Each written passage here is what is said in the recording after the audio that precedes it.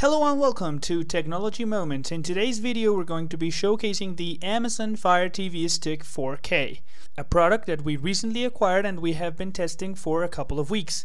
In this video though, we're just going to show you the initial setup, the unboxing first, of course, what comes in the box, and then the setup in your TV and like walking you through the process. When we open it up, we find this neatly organized package. Firstly, we have the power brick, then we have the device itself, that is the Fire TV, the manual, of course, and the cable that powers up the Fire TV either via the USB port in your TV or the power brick. And this is sort of an adapter, an HDMI extension more than an adapter, in order to better connect your Fire TV to your TV. And lastly, this is the controller. We have these little batteries which are for the controller. So we start unpacking everything. This is the controller. It is pretty nice looking and it feels good in the hand. And this is the Fire TV itself. As you can see, it is a properly sized device. It's not very big, nor is it very small.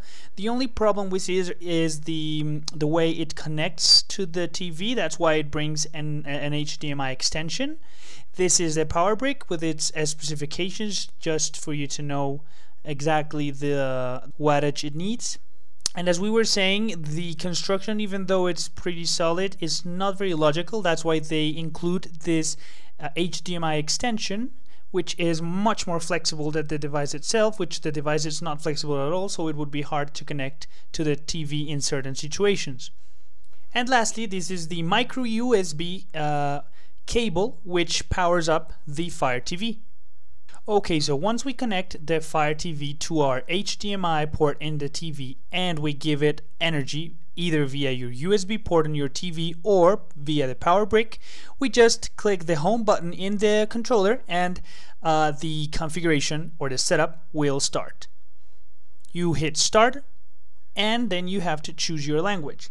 In our case, we are looking for Spanish, Mexican Spanish, which is the closest type of Spanish that we have. And this message indicates that the USB port in our TV is not compatible and it does not bring enough energy to our Fire TV, so it suggests that we connect it to the power via the power brick.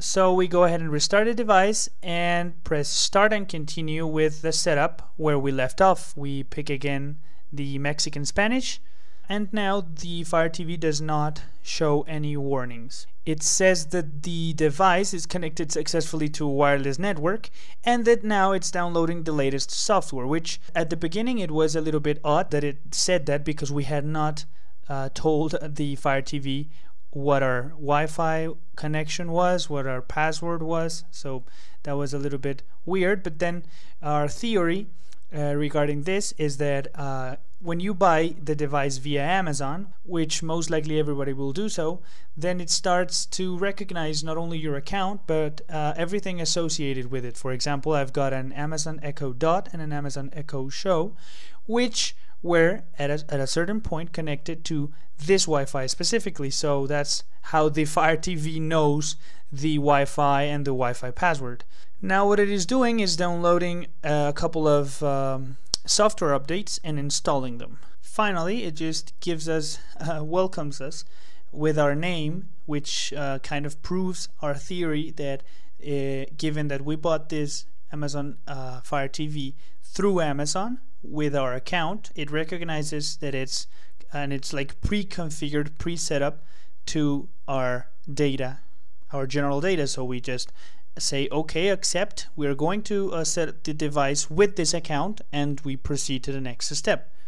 Okay, now it says that it's looking for some backup copies, as we have never had a Fire TV before. It doesn't find any, and now it just gives us a little bit of information that the device, the Fire TV, is focused on giving a family experience, and we're going to see just ahead what they mean by that. We choose the brand of our TV. In our case, we tried to find the brand of our TV, which is not very common. It's called Kaixun, which is a smaller brand but we managed to find it, which is really cool because it means that they have a huge database of TVs. Here we find it, and so we select it, and now the Fire TV will try to set the extra buttons that come with in the controller for audio to be configured with our specific TV. So just making sure that we can increase and lower volume with our Amazon Fire TV controller instead of having both the TV controller and the Fire TV controller. So it just says try lowering the volume, increasing the volume, and if the TV responds, just say yes here. So that's what we do. We're just using the Fire TV controller at this point, and it works. And here it just says that the controller is set up properly with the TV.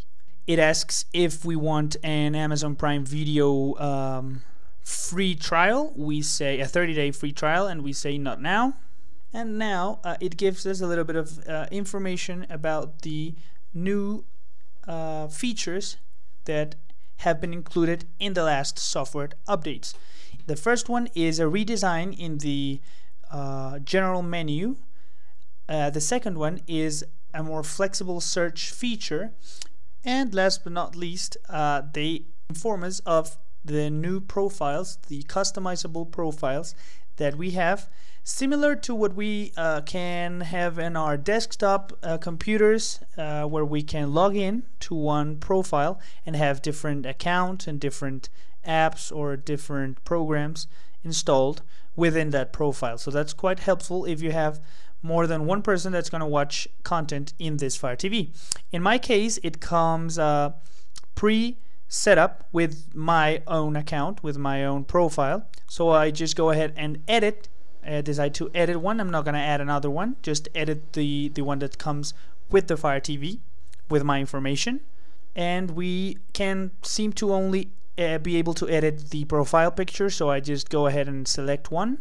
I could edit the name too, but I'm just going to leave it as is, and I'm going to just click save, and that's about everything I can edit from the pre-setup profile. And now what we have here is actually the interface itself, the raw interface that comes with the Fire TV, which as a first impression is quite good looking. I really like how it's organized. It feels a little bit more premium than other devices that we have been using, and so that's a very positive thing. Our general experience with the Amazon Fire TV Stick 4K has been quite positive. However, we feel it's important to tell you first about the shortcomings or difficulties you may encounter. Although the device says it's 4K, as its name indicates of course, you must ensure that your TV is 4K of course, but also has HDMI 2.0 and HDCP 2.2. The former is the HDMI Tech version, and the latter, HDCP 2.2, is a copy and content protection standard used by the movie and TV industry.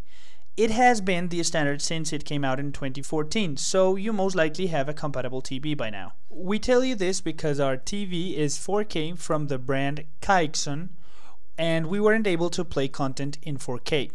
We tested the Fire TV in a 4K monitor through HDMI 2, and in this case we were able to see the 4K option in the menu as well as playing the content without any trouble. This means that if we had bought the Amazon Fire TV Stick 4K in order to take full advantage of our TV, we would have been quite disappointed. As a last suggestion, if you bought the Fire TV and are not quite sure if it works with your setup in 4K, then try every HDMI port in your TV just to be sure. Now, regarding the general experience and everything else, which is positive, we can confidently say that we were pleasantly surprised by the capabilities the Fire TV offers. We found a very complete experience, that even though the Amazon apps and services are highlighted over others, they were still easily searchable and usable, and it made us like it a little bit more than the Roku, which we also really enjoy using. A great advantage that we noted was that we can see an app store reminiscent to what we have in our mobile devices. This is mainly because the Fire TV's software is based on Android. The possibility of installing VPNs as well as a wide offering of apps and channels of free or paid content make the experience of using one of these devices more than fine for the majority of users. Regarding the interface, it looks really premium, where we can see a clear inspiration in the Apple TV kind of look, which opts for elegance as its trademark. We also found a balance between customization and simplicity, where the more superficial user will find it just okay, but the tech-savvy will also do so. And finally, the responsiveness of the whole interface completes the very pleasant experience of using an Amazon Fire TV Stick 4K. So I hope you really enjoyed this video and you found it really helpful. If you choose to purchase the device showcased in this video, please do so with the link in the description. Thank you very much for watching, and we'll see you next time.